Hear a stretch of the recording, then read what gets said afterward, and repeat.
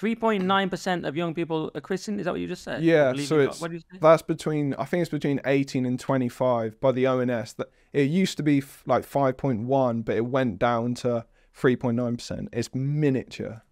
Yeah. That's who considers themselves Christian. Yeah, but they only classify that as Wow. 18 to 25, I think. But below that, it's so minuscule. But what's interesting as well, what's happening in Christianity is people who are older, so like I think it's 50 or 60s plus, are becoming more Christian, and people below who are younger are becoming less Christian, because the older people look at the dismantling society and they obviously they didn't realize that was held up by faith. And then and then young people are so individualistic and useless that they are the God of themselves. So then why they don't need anything above them, because they think they are God almost.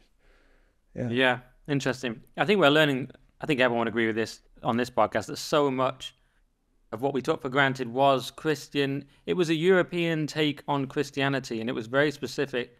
And really, we're losing that, and we see everything that goes with it.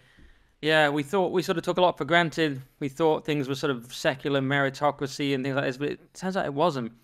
My thing now is I've realized atheism, I've said this before, buddy, atheism is just another sect of Christianity in this. It's another development from Christianity, because you don't have atheists in most of the world.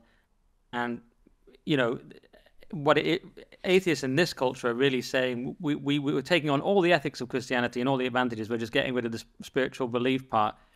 But you're not getting people from, you know, you've got the Islamic world, you've got people who are Buddhists, but you don't get these atheists in the same way. You might get people who are atheists, but they don't see it as a sort of ideology in the same way. And I'm convinced now that's just come from a Christian, it's just a kind of last stage of a Christian culture or something.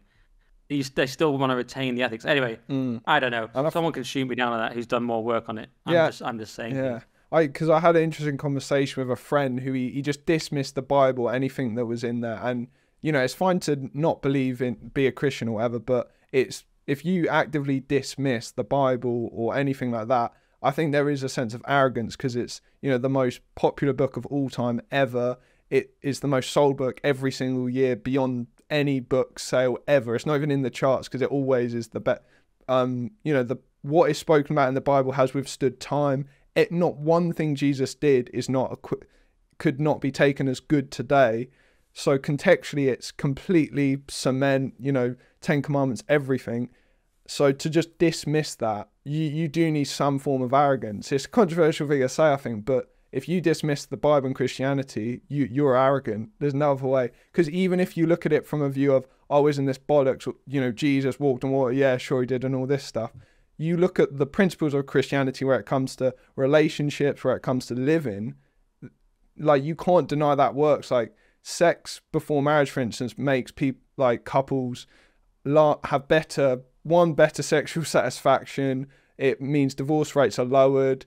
What it says about love, commitment, everything. It's, even if you're not a Christian, there's people who aren't Christian who follow the rules of the Bible because they know it is a good moral way to live, even if they think everything else is nonsense. That's how powerful the Bible is.